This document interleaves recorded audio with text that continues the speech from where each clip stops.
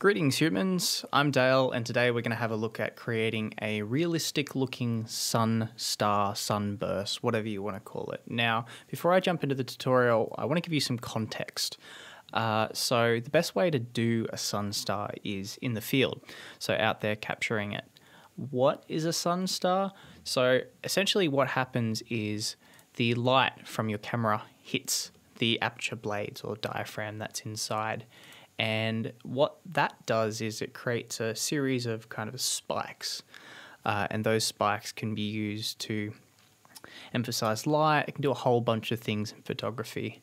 Now, Erin Babnick, who's a pretty cool photographer, she's got a tutorial on visual wilderness that kind of breaks down how to do a sun star in landscape photography in the field, talking about how the number of blades and stuff like that depends on the f-stop, the aperture, all these kind of things. Super, super helpful. I'll leave that link below. Okay, so a little bit of context why I wanted to create a artificial sun star. So I had this image here and I made two mistakes. Number one, I didn't shoot for a sun star. Usually what you can do with a sun star is you can set up the camera, put your thumb kind of in front of the star, let it kind of flare out. I didn't do that. I was too excited with this light that was happening and I was just shooting like crazy. The other thing that I did as well is earlier that day, while I was hiking to this specific spot, I accidentally changed my camera settings using some random shortcut. I don't even know why it exists, from shooting in RAW to shooting in JPEG. So the images that I would usually have to kind of modify and mask and stuff like that in order to create something like a sun star, I didn't have at all. So that's the reason why we have to create an artificial one. Let's jump into it. First thing we're going to do is going to create a new Photoshop document. We're going to make it 3000 pixels by 3000 pixels, resolution 300 pixels per inch, sRGB, color profile, everything that you can see there. So create those. Now, before I jump into it, I'm going to do my best to kind of work with Mac and PC. So I'm going to call out shortcuts and hopefully they should work for both.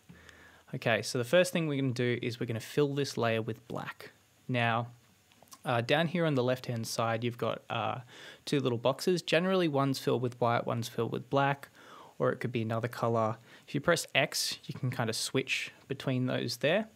What we want is we want the black to be at the back. So we just make sure it's at the back, and then we go Command or Control Delete while selecting a layer, and it fills it full of black. Now, the next thing we're going to do is we're going to go to Filter. We're going to go Render and then Lens Flare. Now, at this point, we're going to choose the 35mm prime. Brightness, I'm going to go 105. And then with this little box here, grab the center of it or wherever that's placed, sometimes it's somewhere else, and just drag it to the right-hand side. Dragging it into the right-hand side kind of breaks up the elements. So you can see the light bit on the right-hand side, kind of blue in the middle, and then green on the left-hand side. So we go OK. Now, all we really want is this kind of center bit here on the right-hand side. So we're going to select our circular marquee tool. So if you don't have it selected up there, you can just hold down and then select the elliptical marquee tool, not circular. Now we're going to click in the middle, holding down Alt or Option. And what that's going to do is it's going to drag the selection from the middle. Holding down Shift, it's going to drag it proportionally. So if I hold down and pull out, we want it just about there. That's made that selection. Now the next thing we do is we need to kind of feather it out a little bit. So we're going to go to Selection, Select and Mask. Under Global Refinements, here on the right-hand side, we're going to put the feather to 15 pixels and go OK. Okay, so what we need to do now is we need to pull out that selection and put it on the layer above. So to do that, you go Control or Command J. So what that's done is it's pulled it out and put it on a separate layer. Now, we can get rid of that old layer. Then we're going to move this guy into the middle. So using the Move tool, put them roughly in the center, and then we're going to create a new layer. Fill that with black, so Command or Control Delete, making sure that the black is selected at the back here. Drag that to the bottom. Now selecting this top layer here, we're going to go Command or Control T. So it's going to free transform it, so we're going to be able to kind of squish it and move it around. And then holding down Alt or Option and Shift again, we kind of squeeze it around. So we want to squeeze it just like this. Go down a little bit, just to a point, and then go Enter. Okay, so the next thing we're going to do is we're going to select these two layers. So selecting that top layer and then the bottom one while holding down Shift, right-clicking and go Merge Layers. Okay, this is the basis. Now, the question here is, where do we go? In what context? What kind of sunburst or sunstar or whatever do we want? And that's where you look at other photographers. So here's a bunch of pretty cool photographers and their kind of breakdown or their sun stars. I'd say all of these are probably done in the field within camera, but it's a really kind of helpful thing to work out how many points we want on the sun star and kind of in what context or what kind of look do we want. Now, if you count the points, so when I count the points, I count like that as a point and that as a point, not each of the individual ones there. This is what we end up with. I spent some time counting them. Now, in the context of this image here, the one that probably works the most is this guy here. So we're going to create 8 kind of cross hatches. What I've noticed here as well is a lot of it kind of seems to be not very far across. So by that, I mean it's kind of in a hourglass shape. So when you look at them, it's kind of in that shape. There's not much on the right-hand side here, and there's well, on the left-hand side, and there's not much on the right-hand side either. So we keep that in mind. So let's do this. Let's jump back into the layer that we're on. We're going to duplicate that. So holding down Command or Control J. And then we're going to change that blend mode. So this guy just here, we just click on it and we change the blend mode to lighten. And then what we're going to do is we're going to kind of move these around to where we want them and kind of stack them on top of each other. So if we go Command or Control T, free transform, we can start kind of stacking these guys. So we can just kind of move them around a little bit. So there's one there. I'm going to do the same thing with this layer here. So Command or Control J and Command or Control T. And then we're just going to kind of move them around. So making sure that there is this kind of center bit here where everything kind of converges in the middle. So if we just move that to the middle there. Now, keeping true to what we saw here, I'm going to remove that one that goes across the middle section and kind of shift it up so it kind of flares up. So I'm just going to continue moving these guys around. What are we up to now? So we're up to 4. Yep, and we'll move that guy as well. You can also get to the transform tool by going edit, transform, all that kind of stuff. I'm kind of getting used to using shortcuts and stuff like that, so within context, it works. So clicking the top one again, Command J, Command or Control. And we kind of move these guys around. So what are we at now? We're at 2, 3, 4, 5. Keep going.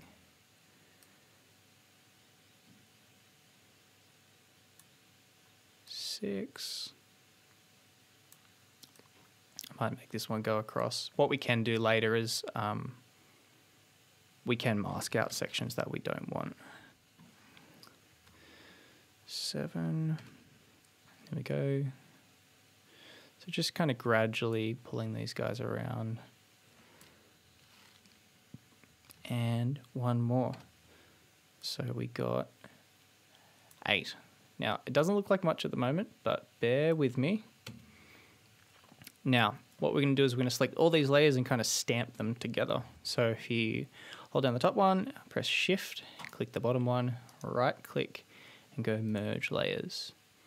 So they're all kind of merged together. Now, the next thing that we're going to do is we're going to create another layer. We're going to fill it with black, so Command or Control Delete, making sure black's at the back. Filter, Render, Lens Layer. This time we're going to go for the 50 to 300 zoom. Brightness, we're going to put it to 100. And then we're going to move it all the way into the middle, so everything's kind of lined up there. Okay, so similar to before, we're going to use the elliptical marquee tool. So holding down Alt or Option and Shift again. Bringing it from the center, and then going Select, and Mask.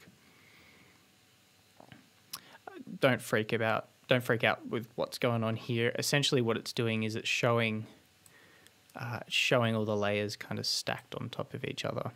But anyway, the feather, we're going to put the feather at about 20. Let's have a look here. Let's make the feather about 60 and go OK. And then as before, go Command or Control J to kind of pull it up onto the next layer. Get rid of that layer there. Then we're going to use the Move tool to kind of center this guy in the middle. Once we've done that, we can change the blend mode, which is in normal, to screen.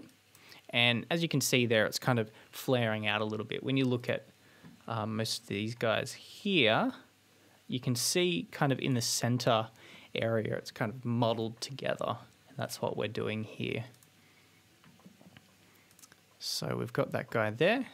Now what we're going to do is we're going to merge these guys together again. So selecting both, holding down Shift, right click, Merge Layers. Then we're going to duplicate this guy. So Command or Control J. And then we're going to go Filter, Blur, Radial Blur. Just for the top one. We're going to make it zoom, mount 70 thereabouts. Press OK. Okay, awesome. So we're kind of getting that little merge together, but we're not quite there. Now the next thing we're going to do this layer is we're going to go Filter, Sharpen, Unsharpen Mask. It's kind of at this point where things will really, as you can see, kind of squeeze together. So you can go pretty heavy with this guy. So about 400 pixels thereabouts. As you can see, like the more you do, the more it kind of squishes together, which is great. The amount, yeah, about 50. And then we go OK. Now, what we're going to do here is we kind of only really want the center bit at this point of this specific layer. So we're going to mask it out. So clicking this little guy here, this little button here, it's going to create a mask. So white reveals, black conceals. It'll make sense in a moment. If you press B for brush, it's going to bring up the brush. And then we're going to change the size of the brush. A little bit more. A little bit more. Hardness we'll put down. At the moment, it's white, so it's seeing everything on that layer. So what we're going to do is we're going to start hiding things. So making sure that black is the primary, so pressing X as we did before, switching these layers here, still with brush, and we're just going to brush. So literally just clicking, you can see here that it's kind of doing its thing. Opacity I'm going to put up probably to about 70% thereabouts. And then we're just going to feather it in a little bit there.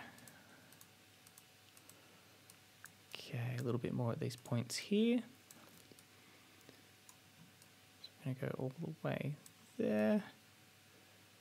Okay, so next thing we're going to do is we're going to merge these layers together. So holding down Shift, clicking both, right clicking and going Merge Layers. And then we're going to put a little bit of a blur on it. So Gaussian blur, we're going to make it probably 1.5 pixels. Okay, at the moment it's kind of all geometric and kind of straight, so we're going to play around with the warp a little bit. So selecting the layer, going Edit, Transform, Warp, and then coming out a little bit. So to zoom in and out on the keyboard, you can go Command or Control minus or plus. So I'm just going minus at the moment. Just kind of bringing in these edges, and you can see it's kind of playing around with the shape of it a little bit. There we go. Perfect. Okay, pressing enter once you're done. And then we're going to bring this into the image. So Control or Command A to select all, Control or Command C. And then we're just going to go create a new layer in here, and then Command or Control V. And then we're going to bring it in. Yeah, forget about that. Okay. Oh, look at that. That looks, oh, that's incredible. Oh my goodness. We're going to get rid of that black easy. We're going to change. You ready? We're going to change from normal to screen. And what that'll do essentially is it'll just show the light bits of it. So what we're going to do is we're going to go Command or Control T, and then just kind of bring it in a little bit more. So let's have a look here. So we've brought that into the middle. We're just going to go back to our reference image. So the one that we're looking at, which was this guy here. And then we're going to play around with it a little bit. So at this point, it obviously doesn't look incredible. So what we're going to do is we're going to play around with it a little bit more. So we're going to go Filter. We're going to go Filter, Blur, Radial Blur again. Just going to bring it up. So let's see what we do when we do 40, zoom, quality good. It's doing its thing. It's thinking. There we go. So that's starting to work a little bit. Let's do it again. So 40 was probably too much. So blur, radial blur. With the radial blur as well, it says blur center. Similar to when you're doing the lens flare and stuff like that, you can kind of drag this guy into the center there. So making sure that X is in the center. Zoom, we're going to go about 30. See what 30 does. 30 should be enough.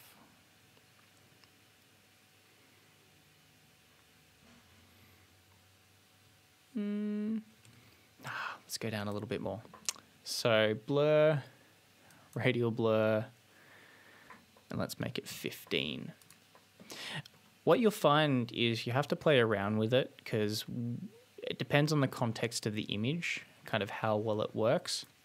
So for example, like that's not very kind of out there. You can't kind of distinctly see each of the spikes, whereas you look at something like this, which was taken in a forest, you can obviously see a lot, or even stuff like up the top here with the seascapes and stuff like that. You can see some of those. The other thing to note here as well is this guy here. A lot of it's on the bottom section because the bottom is the horizon. So what's happened is it's kind of hit the horizon and then it's sprayed out. You can't see much up the top. So we're going to kind of keep that in mind when looking at this. And then we're going to mask out that section there. So selecting the layer, holding down mask, B for brush. As before, white reveals, black conceals, making sure black is the primary color here. The opacity we're going to put down a little bit because you still kind of want to see it a little bit. Opacity 35. And then we're going to just brush over that section there and then a little bit down here. So the opacity we're going to bring down a little bit for here.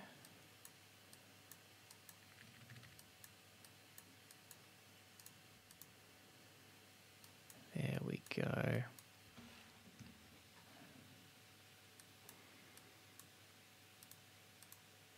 let's change the size of it as well. So edit, transform, scale, or Command or Control T.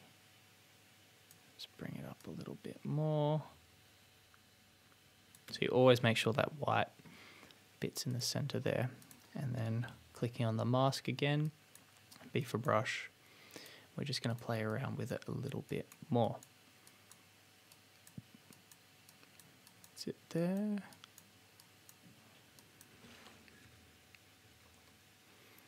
So bringing it back a little bit more.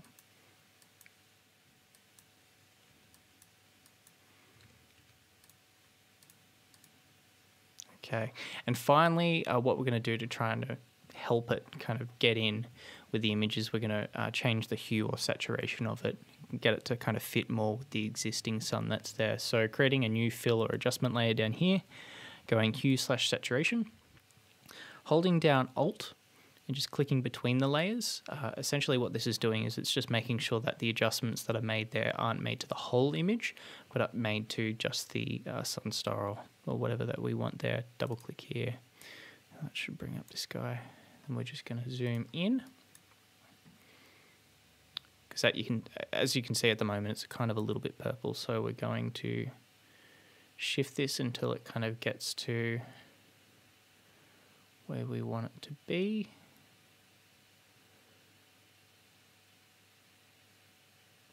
Go. Just keeping an eye on it.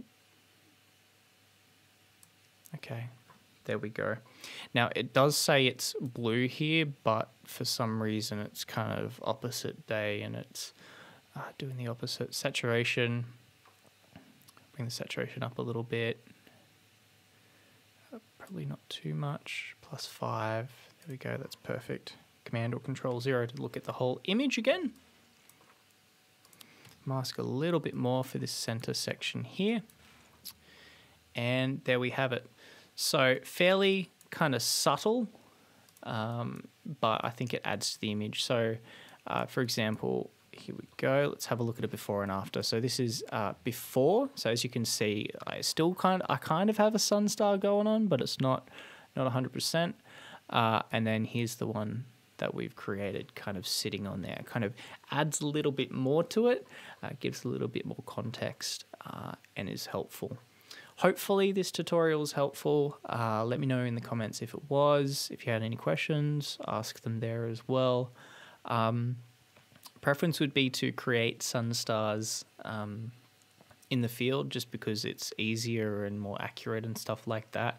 But I think this is a really kind of interesting way to kind of add a little bit more to your images. Just adds a little bit of flair to it. Anyway, I'll see you in the next video. Bye.